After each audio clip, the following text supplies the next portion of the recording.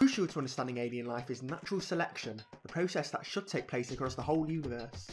It means that creatures best adapted to their environment don't get killed as much, allowing them to go on to produce the next generation.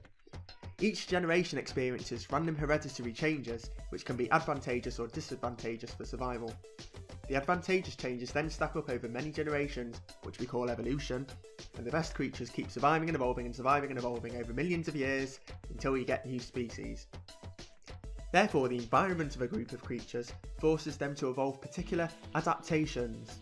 This means that if you take two completely unrelated animals and shove them into the same environment, after a few million years they'll start to look very similar. Their body designs will converge, so we call it convergent evolution. The upshot is that if you land on an alien planet with similar environments to those of Earth, you will recognise a lot of the animals there. In the oceans you'll find sharks, with their torpedo-shaped bodies maximally adapted to shooting through water at breakneck speed. And in the rivers you'll find crocodiles, with their long narrow jaws, maximally adapted to trapping those slippery torpedo-shaped creatures of the water that we call fish. We know from the fossil record that these design templates have independently evolved many times in prehistory, and given the same environments, will reliably evolve again and again. In particular, crabs have evolved independently at least 5 times from decapod crustaceans, so many times that we have a name for the process of evolving a crab: carcinization. But what if your alien planet doesn't possess these same environments? What if the oceans are more or less viscous? What if the atmosphere is thicker or thinner? We can make some predictions. Let's start with plants. The thinner the atmosphere, the weaker the wind, the less robust the plants. Expect thinner stems. What about gravity? Well, the weaker the gravity, the lighter the load of any material, so those plants should be able to carry larger leaves. Most interestingly, what about the planet's star? It's difficult to predict how this would affect the colour of the leaves. It's thought that our planets have green leaves because of competition before plants had even evolved. The competitor in question, purple sulfur bacteria, absorbed all of the green light, making it vital for the ancestors of plants, cyanobacteria, to absorb the other colours, mainly red and blue. For whatever reason, the cyanobacteria were more successful in the end. The purple sulfur bacteria died out, leaving the green cyanobacteria to thrive. Ironically, the sun's optical output actually peaks in the green band of wavelengths.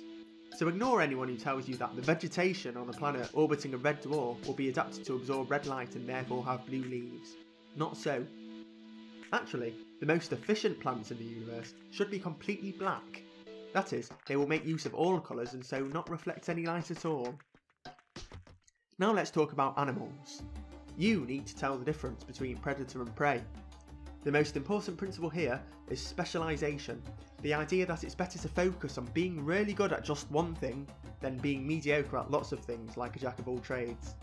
Specialisation is why we have different kinds of organs that excel at their own specialised roles, instead of having a homogeneous goop that can do a bit of everything but none of it very well. Because of specialisation, you'll pretty much always find a mouth to feed a specialised digestive system you can call the guts. Most of the time, the part of the animal that contains the mouth will also contain the brain and the primary sensory organs. You can call this part the head. Heads have evolved independently at least 3 times on Earth. This is a type of specialisation process we call cephalization. Look very closely at the head. There will almost certainly be a set of eyes, which have evolved independently over 40 times on Earth. Eyes are really bloody useful. If the eyes are facing forward, offering depth perception, you're probably looking at a predator. If the eyes look sideways, giving a wider field of vision, you're probably looking at prey. Now look at the mouth. If the mouth parts look like they're for penetration, it's probably best to run away, obviously. Depending on the plants of the planet, herbivorous teeth are usually flat and rough for grinding and chewing. If you can, the best thing to do is observe the alien animal from a distance. Watch how it behaves. Primary consumers, usually the placid herbivores, must spend most of their time eating because of the inefficient energy transfer between trophic levels. See my previous video. Another clue is the size of the animal, which depends on a number of factors. A common trope in sci-fi is that animals living under higher gravity conditions are short and stout. However, the most useful thing to realise is that larger animals should be easier to outrun. Yes, recent evidence suggests you probably could have outrun a T-Rex. Gravity affects all creatures the same way, and extra mass is always heavier, which is exacerbated by the stresses of running. Be aware, however, that an oceanic environment can support extra weight and therefore allow animals to grow larger while not compromising too much in speed. See the blue whale, the largest animal ever to have lived on Earth. Those are the basics then. That should be enough to keep you out of trouble while you're waiting for your team's exo-biologist to awake from their stasis pod. Just don't stare into any black gooey eggs in the meantime.